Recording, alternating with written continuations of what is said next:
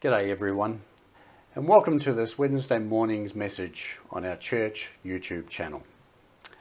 Which reminds me, please remember to subscribe to our channel if you haven't already, and click on the bell icon. And that way you'll be notified whenever we post or upload any new content.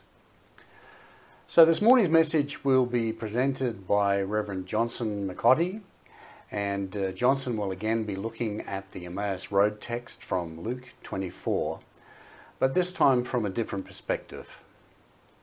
So let's begin in prayer. Loving Father in heaven, thank you for your everlasting kindness towards us. In you we live and breathe and have our being. Even more so than for the sparrows, you provide for our every need, and so we thank you for that. Father, we are living in an unprecedented season.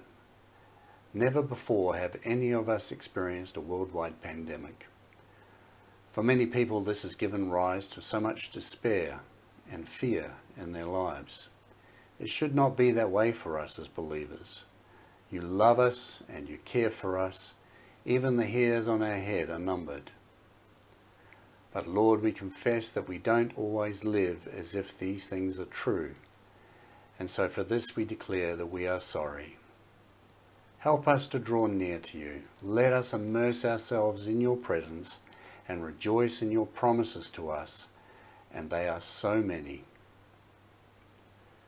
Holy Spirit, we are encouraged by the words of the prophet Isaiah, who in chapter 26 and verses 19 to 20 you inspired to write, "But your dead will live, Lord, their bodies will rise.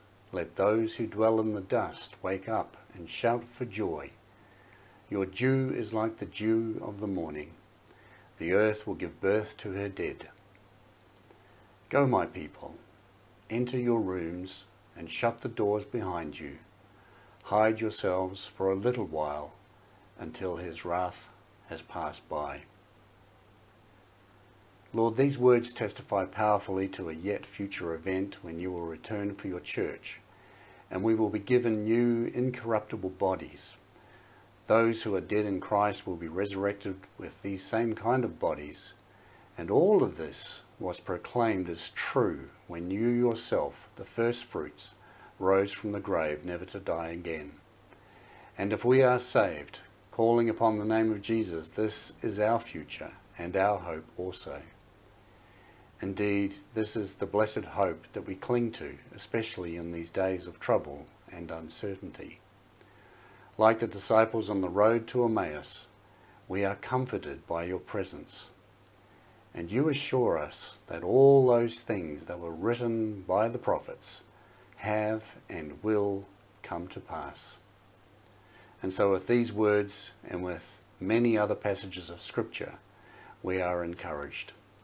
And we are given hope to walk in this blessed life that we have been called to. In your powerful name we pray, Lord. Amen.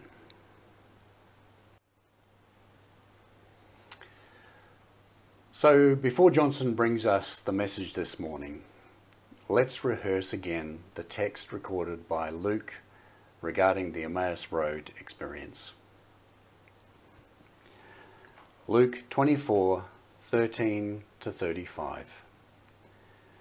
Now that same day, two of them were going to a village called Emmaus, about 11 kilometers from Jerusalem.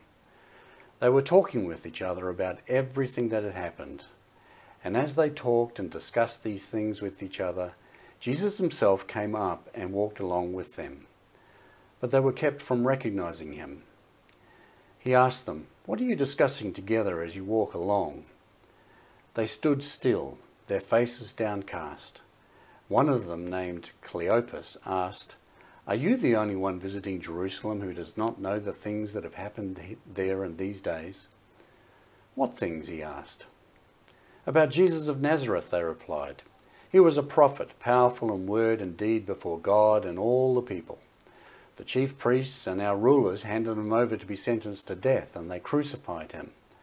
But we had hoped that he was the one who was going to redeem Israel. And what is more, it is the third day since all this took place.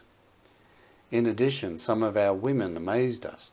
They went to the tomb early this morning but didn't find his body. They came and told us that they had seen a vision of angels who said he was alive. Then some of our companions went to the tomb and found it just as the women had said, but they did not see Jesus. He said to them, "How foolish you are, and how slow to believe all that the prophets have spoken. Did not the Messiah have to suffer these things and then enter his glory?" And beginning with Moses and all the prophets, he explained to them what was said in all the scriptures concerning himself. As they approached the village to which they were going, Jesus continued on as if he were going farther. But they urged him strongly, "Stay with us, for it is nearly evening, the day is almost over." So he went in to stay with them. When he was at the table with them, he took bread, gave thanks, broke it, and began to give it to them. Then their eyes were opened, and they recognized him, and he disappeared from their sight. They asked each other, "Were not our hearts burning within us while he talked with us on the road and opened the scriptures to us?" They got up and returned at once to Jerusalem. There they found the 11 and those with them assembled together and saying, "It is true, the Lord has risen and has appeared to Simon." Then the two told what had happened on the way and how Jesus was recognized by them when he broke the bread. This is the word of the Lord. And now, here's Johnson with today's message. Morning, everyone. Today is Wednesday, midweek service. The reading from the book of Luke, chapter 24.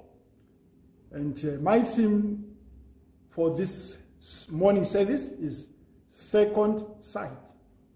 Second sight. This past month alone, I noticed at least 20 things I never noticed before around the area that I live.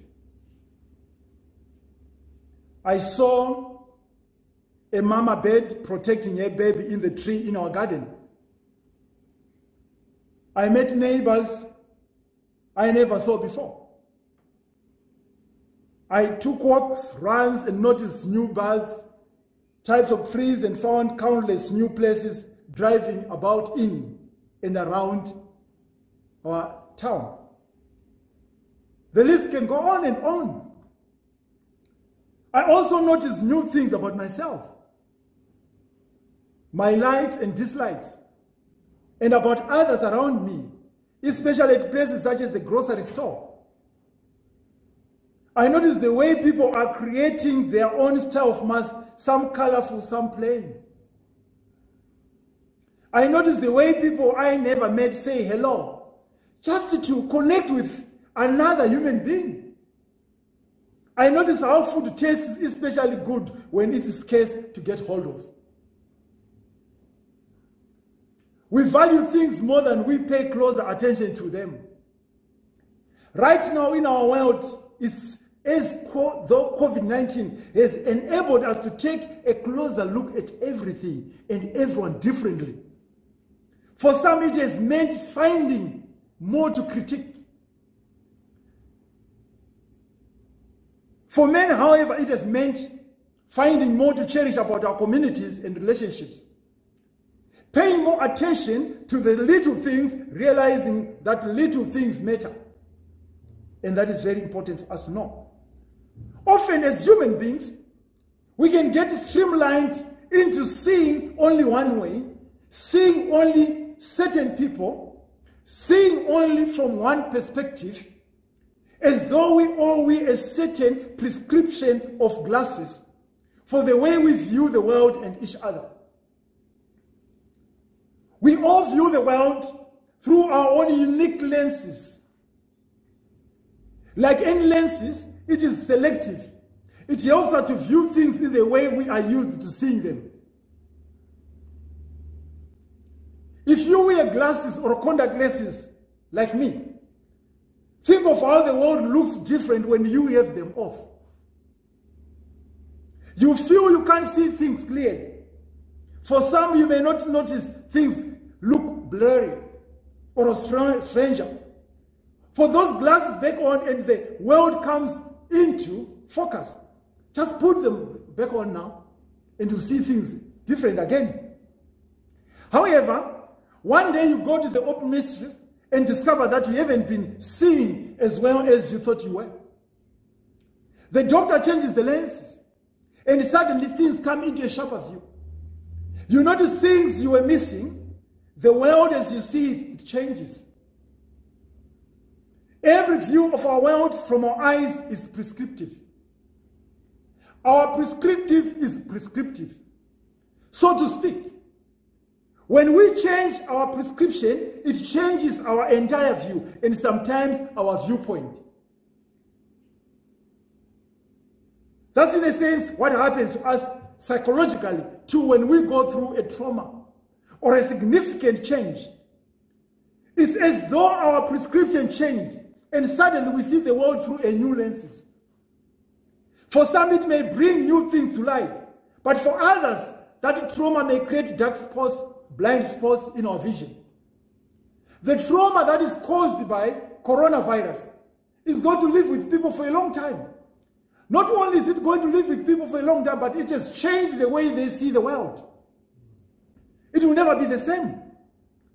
It takes a new and significant kind of shift to return our vision to its former perspective, or better yet, to an improved and healthier perspective. In our scripture for today, two disciples of Jesus are walking along a road that led from Jerusalem area to Emmaus. They had no doubt witnessed Jesus' crucifixion and had spent time with the inner circle hiding out still in Jerusalem. They had sympathized with them about the loss of their leader and the destruction of their hope. Downtrodden and discouraged, they were returning home to resume what they imagined would be a different life without Jesus. A different life without the person who had given them hope. Their grief allowed them in that moment a narrow lenses. All they could see was blue and gray. They were sad. They were downhearted. They were convinced that life had lost its color. Their hope for a more beautiful world was dashed. As they stayed at the ground, kicking at the dust as they walked, they barely noticed the stranger coming up beside them. They could not see the stranger. Consumed in their grief, they hardly gave him a glance. When he asked them what was wrong, they were surprised. Who would have known about the loss of their assumed Messiah and the devastation of their mission? And that's why they thought he was a stranger talking to them. Even as he talked to them about the scriptures, the foreshadowing of Jesus' death and the resurrection, they were so overwhelmed in their grief. And all they could see was the road. All they could hear was the drone of his voice. They could not even see him. Only when they reached their home and he sat with them and broke bread with them, were their eyes opened. As they looked up and they saw his face, his hands, his eyes, his broken body sitting before them, holding the bread of life that he had promised, did they see him for the very first time. Only then did they recognize who truly he was. But before that, they could not. They could not.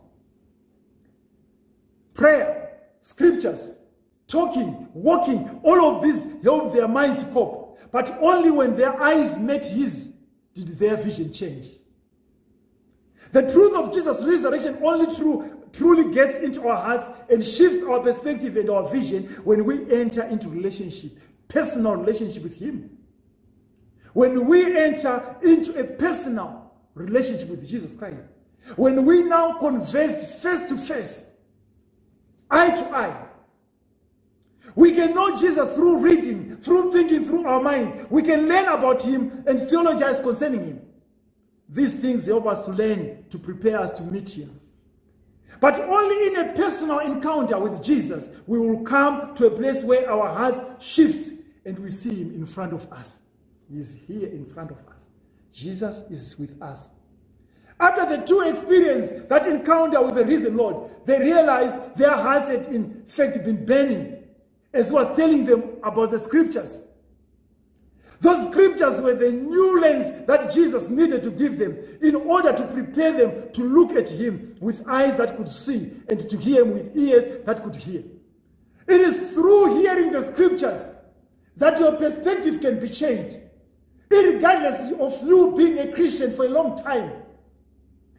I remember John Wesley going to Elder Guest meeting in the evening. It was through hearing the word of God that he felt his heart strangely warmed, and he was changed from that moment. And we need to know, in the medical field, our vision can actually improve as we age. This is a result of increased refractivity of the nucleus of the lens, which causes myopia.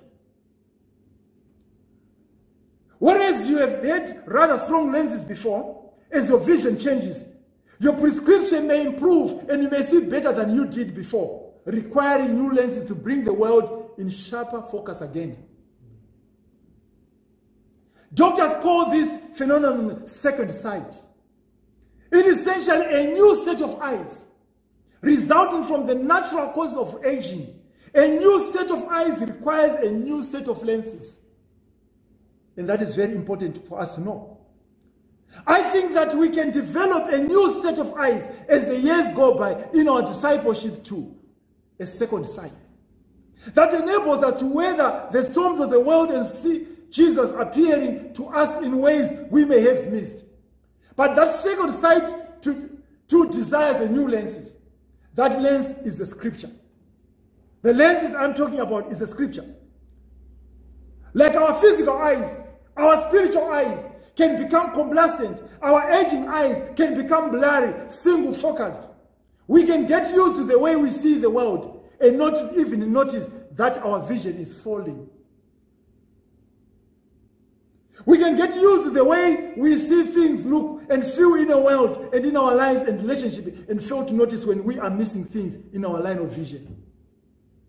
When we adjust our lenses by reading the scriptures, by allowing the scripture to test our way of seeing, we can bring Jesus into focus again in new ways and in living color. Just as we have a responsibility to check our physical eyes, we also have a responsibility to check our spiritual eyes. Through our lives, as we go through adventures, traumas, experience of life, we constantly need to check our lenses in order to make sure we are seeing everything we could see, being seen, as clear as we can. So we need vision checks and hearing checks to make sure we are truly seeing what Jesus needs us to see and hear. Only when we use those scriptural lenses to view the world will Jesus, while the people and things we experience come into a new focus, provide us with new meaning. We start to see things differently. We start to see life differently as long as we read the Bible and listen to the scriptures, listen to what Jesus is saying.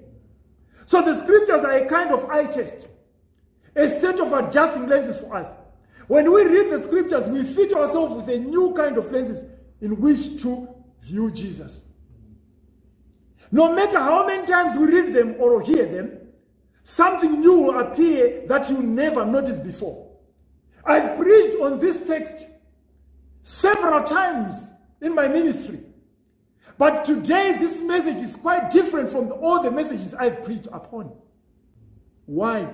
Because when I read the scriptures, a new revelation comes in. I see the scriptures differently. God reveals them to me differently. So that when I preach, it's a new message to anyone who hears it.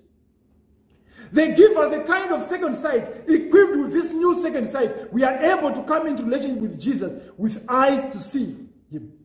But only if you raise your eyes and look, are you able to do that. I know of a young girl who needed glasses to see the blackboard in school. I know of, especially my wife. Her sight was deteriorating. But she had these glasses she had never to put on. And I sometimes ask her, why are you not putting on, but you're struggling? You are saying you can't see things, but you are not putting on your glasses. Maybe she's embarrassed about wearing her glasses. She refused to put them. And so she continued to see only first group of symbols, instead of truly seeing the lessons she needed to learn that would change her perspective about her world and herself. I've seen a lot of people, sometimes they say we can't see things, and even on the projector. And yes, they want to see very far away from the board instead of sitting closer if their eyesight is giving them problem, so that we can see clearly. And that is what we are calling people. So that I'm saying you need to come closer. You need to put the lenses that makes you see clearly. Many of us Christians go through life just that way. We continue to see only an outline or a form of Jesus instead of seeing him and encountering him in a way that allows him to change us and move our discipleship forward into a new kind of hope. And that is why the scriptures are pointing to a second sign. This week, I challenge you to read the scriptures. Read them as you never before. Read the scriptures. Make reading the scriptures a regular part of your day. I'll be willing to bet that it will change your vision about Jesus, about yourself, about your relationship, and about your world. Read the scriptures. Just take the Bible. Read the word of God, and you'll see that you will never see things the same way. Things will change. Especially this period of coronavirus. Read the word of God. It will change you. It will change you definitely. Make it a habit that wherever you are, whatever you are doing, you can listen or read the word of God. It is this time that we need the word of God to help us to change our view, to change our worldview, to change the way we think things. We have been seeing things. I know that maybe some of you have been reading the Bible. And I know if you read the Bible, you'll never be the same. You'll be a changed person. May the good Lord bless you. As you continue to journey, when you receive this second sight, I know your life will never be the same. You'll be on fire for Jesus. When the disciples on the journey to Emmaus, when they saw Jesus at last, they were on fire. They didn't stay there. They ran back to Jerusalem to tell others, to say, he's risen. And that is what I expect from you. You'll be on fire for Christ. You'll be telling everyone, everywhere you go, your talk is about Jesus. Because he's done something in your life. You are able to see him differently. May the good Lord bless you from now and evermore. Amen. Let us pray. Father, we thank you that you come out to meet us where we are. We thank you that you walk the road with us, that you treat us as an equal even when we fail to recognize you. We always love us. You always care for us, always want to eat and drink with us. Such is your love. We worship you and we adore you. Thank you, Lord, that you are not a stranger, but our friend. We worship and adore you, Father. Thank you for everything. Thank you, Lord. In Jesus' name, amen. Let us receive grace. May the grace of our Lord Jesus Christ and the love of God, the fellowship of the Holy Spirit, may it continue to abide with us throughout the week, remembering that Jesus is the only one who can provide us with second sight. In Jesus' name, amen.